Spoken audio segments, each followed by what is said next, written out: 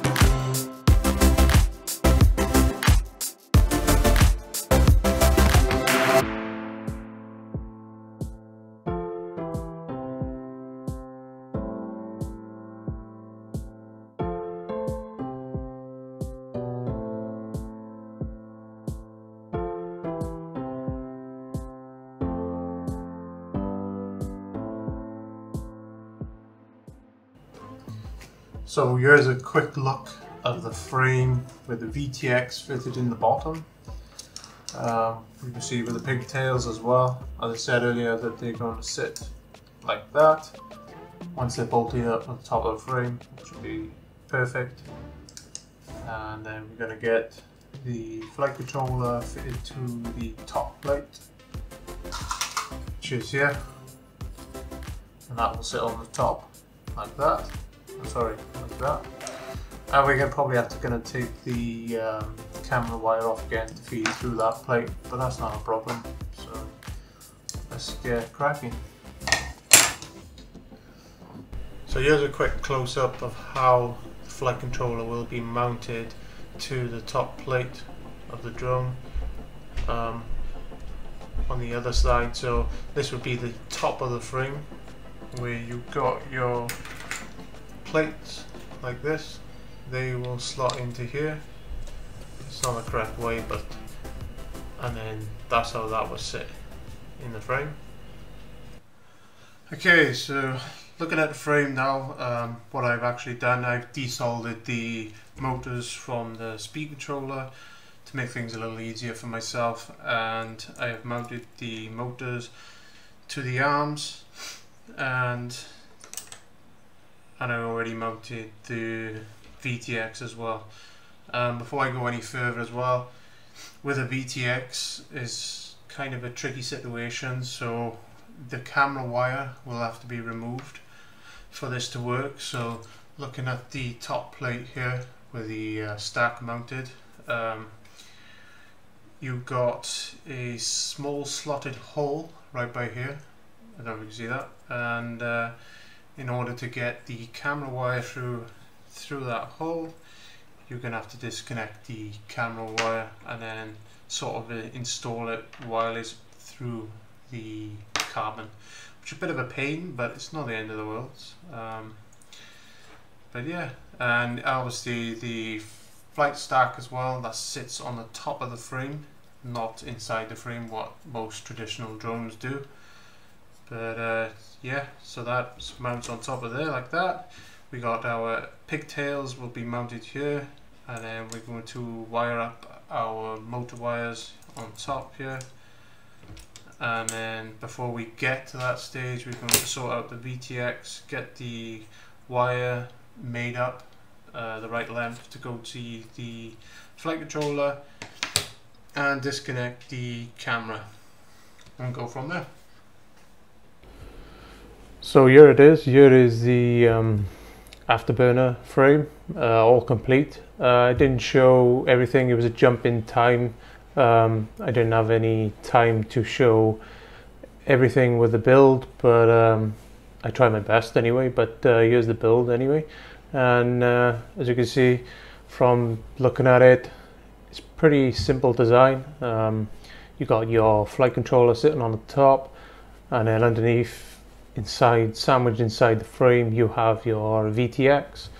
On top then we have got our GPS on the top. I am running the Walksnail GPS, and I'm having good results with it. I'm holding around about 16 satellites, which is considerably good, to be honest, when you think of the antennas are sitting literally, when I screw them on, they are sitting right next to that GPS.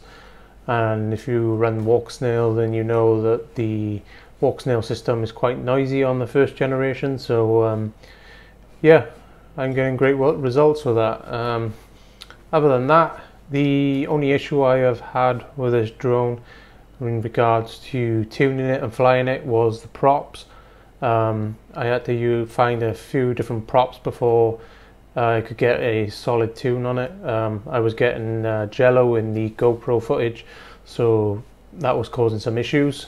But with these props, I'm using the DAL props. I can't remember what the number was, but if you have a look at DAL props online, you'll find a various props on there. These are 5.1, I believe, or they might be 5-inch, but I'm sure they're 5.1. Other than that, the other changes I've done is the cowl on the top. I have printed this out of TPU. Originally it comes with a white cowl. I didn't really like the plastic cowl because they're very brittle. It's okay, but I like TPU personally, so it's more of a personal thing, and you can bend it and it's never going to break, so which is bonus.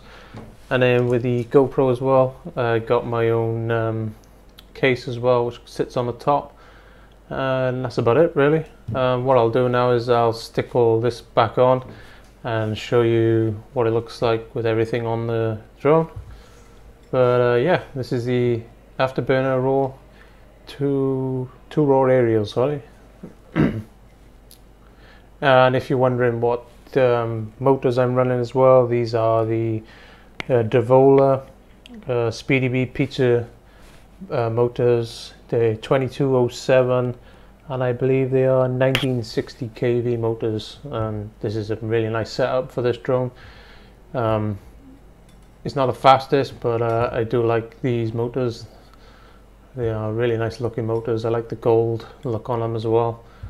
And then for the flight stack as well, I'm running the iFLIGHT BLITZ, the mini stack. So it fits nice and snug in that frame. So yeah, here it is. Now let's go and put the rest of it on, and I'll come back and show you. Here is it with the cowl on top and the GoPro 11 mini set on top, and the two antennas either side.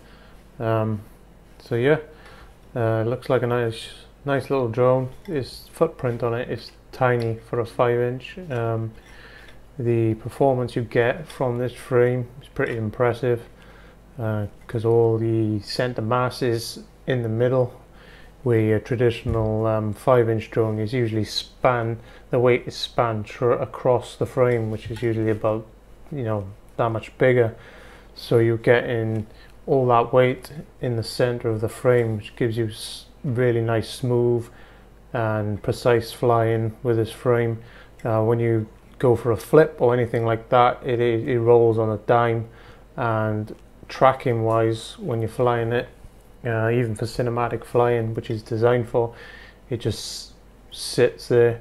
Even in, you know, windy conditions, it holds very straight and true, which is great.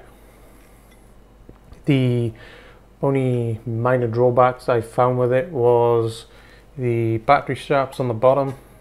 I find that for the batteries I'm using, they are too far apart. If they were a little bit closer, it would be better. With these straps, they sit right on the end of the battery, which is not really ideal. They could slip off. The other thing as well, that you've got to use 15mm straps instead of 20mm, which is understandable considering the amount of room you've got on this frame. So you'll have to get yourself a set of 15mm straps, which are 250mm long. Other than that, the other thing I would say as well is where you mount the antennas on the SMAs, there's no way to tighten the clasp, because the canopy is sitting on top. You can't get your fingers in there to tighten it.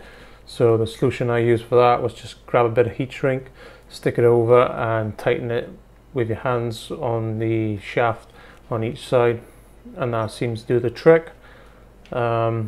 Other than that, okay, there's no other major flaws. You know, building it was a little tricky, which is the worst part, to be honest, but once you got it together, it's a really nice setup. It's very clean as well. You've got nothing on show basically, with the flight controller in that cowl as well. It's protected from any debris or anything like that. The other thing as well with the GoPro, I don't know if you can see it, but that angle of the GoPro is probably the maximum I'm going to get out of it. I probably go a little bit more, but when you put that in consideration, that's the kind of tilt you're going to get from this drone. So if you want to go faster, you're going to struggle to get that GoPro to go straight up. If you're using just the GoPro stands on the bottom, I'm not sure if you're going to have that problem, but with a TPU mount, you're going to have the issues of limited angle of attack on your GoPro.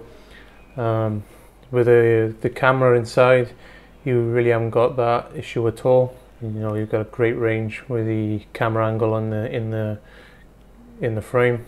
So it's just the GoPro is the minor drawback. But yeah, other than that, it's a great frame. I highly recommend it. Yeah, so there it is.